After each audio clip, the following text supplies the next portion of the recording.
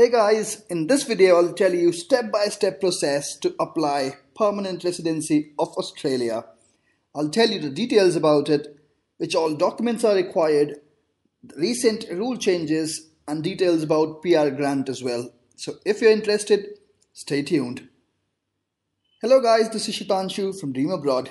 If you want to immigrate to Canada or Australia without paying hefty fee to the consultants, please visit my channel. I've got many videos.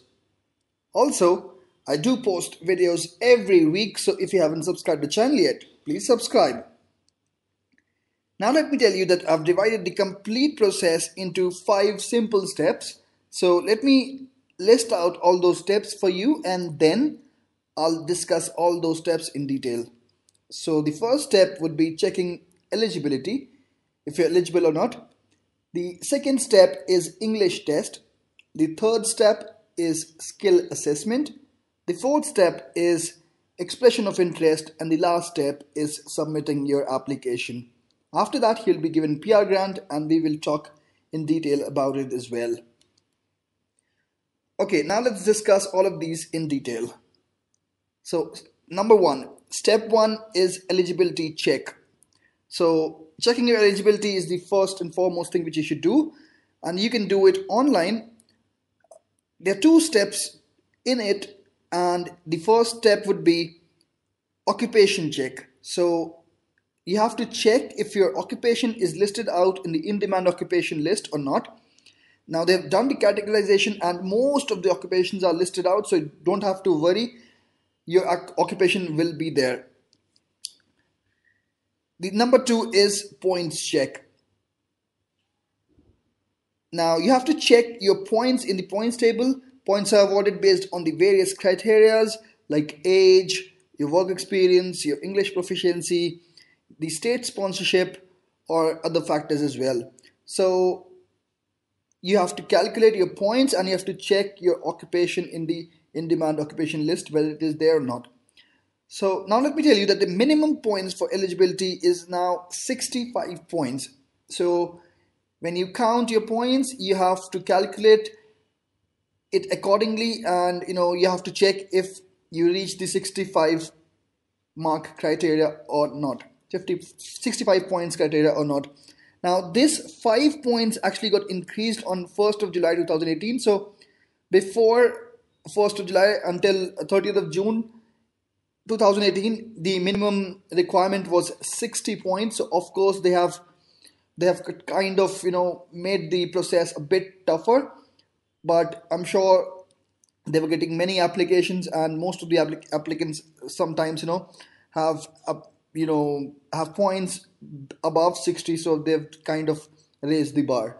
Okay, now this was the first step. Now let's talk about the second step, English test. The Australian immigration system accepts a number of different internationally accepted English testing systems to measure the rank applicants' overall English ability. So you can go through IELTS, you can appear for PTE academic, you can appear for OET, which is occupational English test, you can also appear for TOEFL IBT, you can also appear for Cambridge Assessment English, which is CAE. So obviously there are like 5 different tests. You can appear for any one of them, and according to the score which you get, you'll be awarded points, and you'll get the points and you'll be ranked in their queue. Okay, now step 3, skill assessment.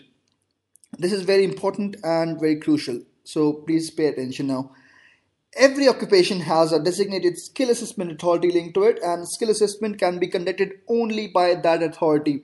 Now, let's let me just show you which all authorities are there. So for software engineers, there would be Australian Computer Society, which is ACS. For electrical, mechanical, civil, biomedical and other engineers, there's Engineers Australia. Skills related to medical field, there's Medical Board of Australia. These are just 3 examples. How you can find it: when you'll find the occupation, you'll actually find the assessment body over there, assessing authority over there. So it's very easy. I'll explain it to you in detail in my next video, how to find it. So, Skill Assessment Authority is an organization which is responsible for comparing skills, education, and work experience of a visa applicant to Australian standards. Documents related to education and work experience need to be submitted, and payment of around 500 Australian dollars needs to be done at this point.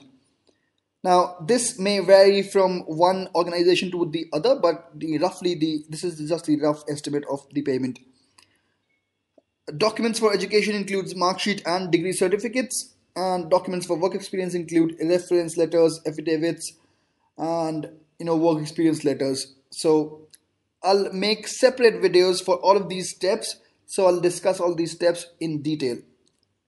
So this was about skill assessment. Step 4, expression of interest, which is also called EOI.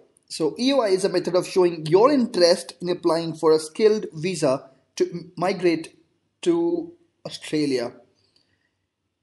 It is an online form in Skill Select. Now, Skill Select is an application, so you need not worry about that. It's an online form in Skill Select which asks a series of questions about your skills depending on the visa subclass you select. So there are three visa subclasses: visa 189, visa 190, and 489. So you have to select your visa subclass over there. Details related to education, work experience, family, skills assessment, and language test are supposed to be entered while you're filling up the form for your EOI.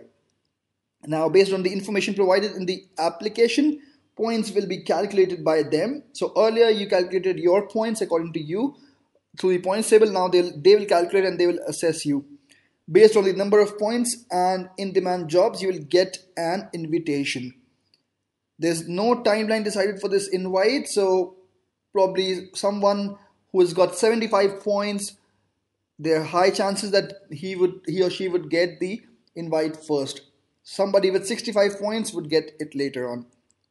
Any change in detail can be updated in your EOI, and there's no payment required at this particular step. So this is free of cost. You can create your EOI, but you can only create it after you are done with your skill assessment and your English test, because both of these details actually needs to go in there.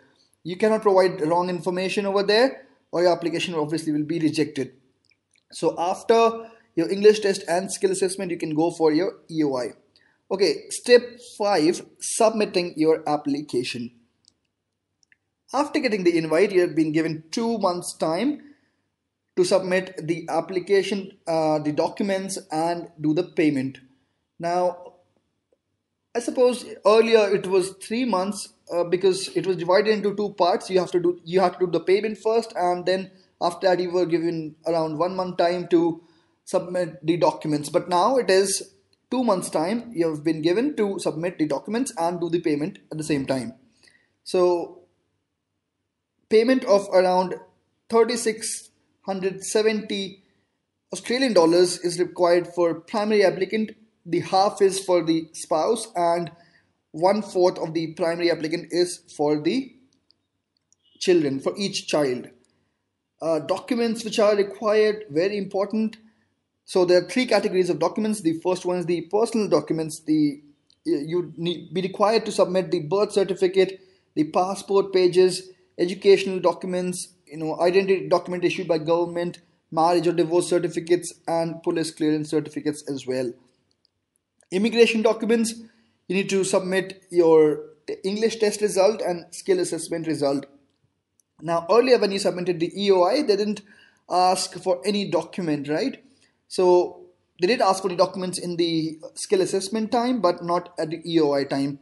So you just entered your details, and obviously you should have entered the right details. They would be matching it with your English test result, the reference letter which you get from IELTS or any other authority, and the skill assessment result as well. Now, work experience documents, you should be having your appointment letters, your experience certificates, income tax documents, promotion letters, leaving letters, and salary slips from all the employers. Once a case officer has been assigned, you'll be asked to go for your medical examination, and this will be for all of your family members, whosoever is going to Australia. Okay, so guys, this was the 5 complete steps how you can, plan your PR application to Australia. Now let me tell you something about PR grant. So after you submit the application, it might take several months for a decision on your application. Generally varies from one visa subclass to the other subclass. I'll make separate videos on that. So let me tell you about the processing times. It's letting like 4 months to 7 months, something like that. So I'll tell you in detail in different videos. If all your documents are correctly verified, you would be given a PR grant or visa grant notification letter that explains the conditions of your visa, including the period of validity and entry requirements. So you'd be given a timeline by the end of that validity period, you have to reach Australia, land Australia for the first time at least. You can come back obviously, but you have to land there for the first time in that time of period. Also, the visa stamping and passport is not required, like in the case of Canada. It's not required here as Australia works on e-visas now, and your visa would be checked through an electronic visa record, which is obviously an e-visa. So guys, this was it. This was the 5 steps and details about PR grant. I would be uploading more videos on each step one by one from this week onwards, starting from the eligibility check. So thanks for watching. Please like and share this video with your friends who actually need to know the process, and also subscribe to the channel if you haven't subscribed it yet. Thank you so much.